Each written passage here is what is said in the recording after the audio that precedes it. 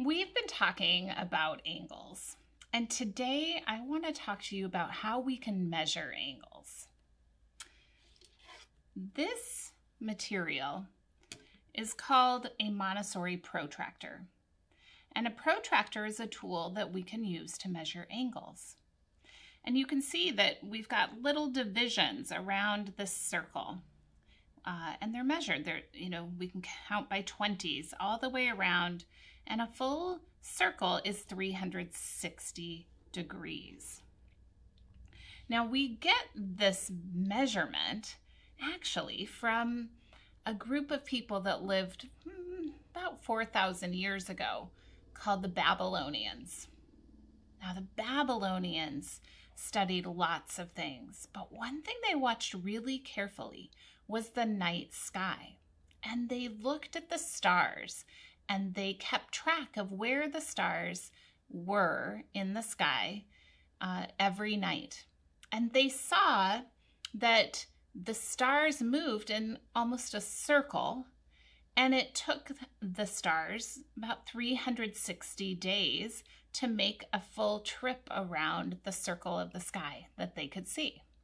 So they saw that about every 360 days, the night sky would look the same as it had 360 days before.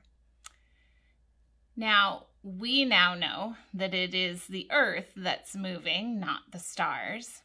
And we also know that it takes 365¼ days for the Earth to complete its revolution around the sun.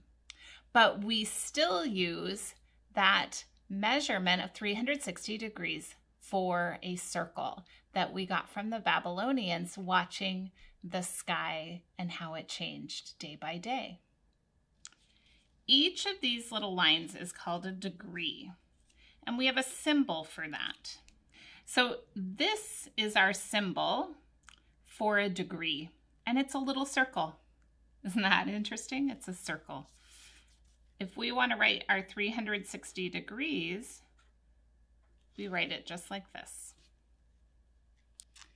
So today we can use this Montessori Protractor and some of our fraction pieces as angles that we can measure. So let me show you how we can do that.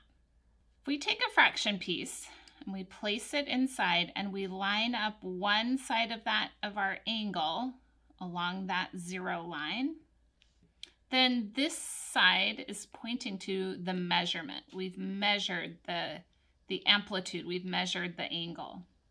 And this angle measures 120 degrees.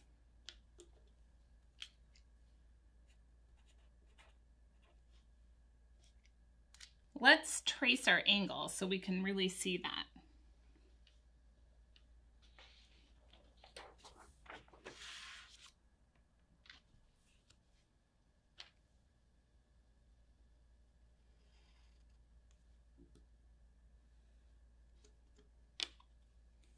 Here's our angle, and we measured this angle, and it was 120 degrees.